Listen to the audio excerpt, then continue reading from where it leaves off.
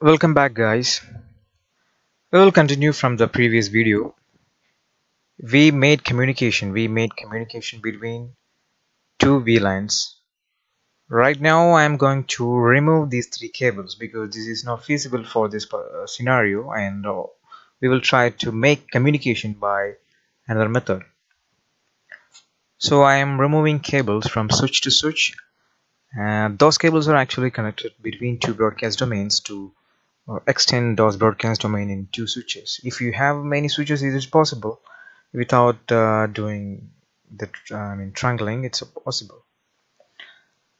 What here I'm trying to do is to connect a cable. Here I connected 24 to 24. Actually, this 24 to 24 is in VLAN number 1. So PCs from VLAN 1 can communicate each other actually. But what I'm trying to do is to make these ports a trunk link. So what a trunk link do? Trunk link can carry multiple VLANs by using an encapsulation method. There is two choices of encapsulation, is .1q and ISL. Here the switch by default using .1q encapsulation. This .1q encapsulation support 4096 VLANs. So what is the command for making this is go to the interface and switch port mod trunk. This is a command we should give to the interface. The second switch, you see that I'm going to the interface FA0/24 switch port space mode space trunk. This is the only command we need to give to make this port trunkling manually.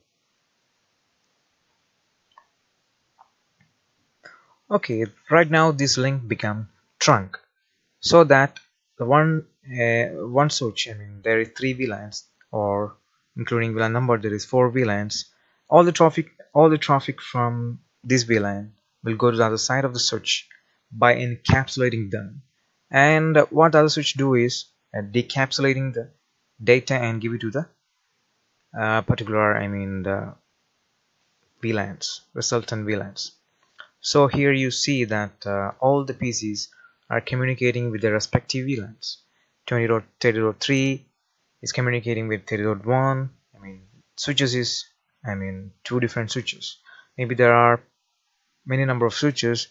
We only connecting one cable with that switch and make this link a trunk link. This trunk link can carry multiple VLANs. Thanks for watching. Please subscribe to my channel.